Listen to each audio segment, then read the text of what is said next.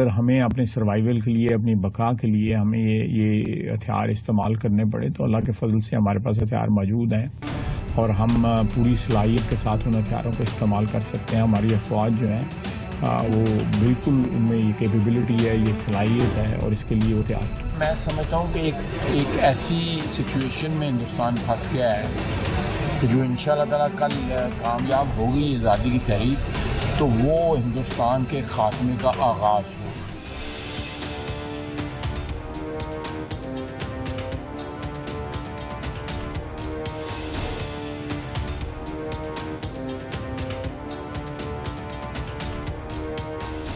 آج رات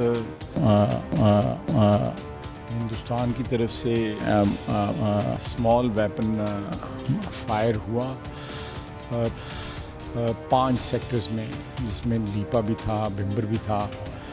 اور 3 اور لوکیشنز کے اوپر لائن آف کنٹرول پہ انہوں نے فائرنگ کی، جس کے نتیجے میں ہمارے 2 فوجی شہید ہوئے ہیں اور 9 فوجی جو ہیں وہ زخمی ہوئے ہیں. میں بتانا چاہتا ہوں عوام کو میڈیا کے ذریعے کہ ہمارے 2 فوجی شہید ہوئے ہیں اور 9 جو ہیں وہ زخمی ہوئے ہیں.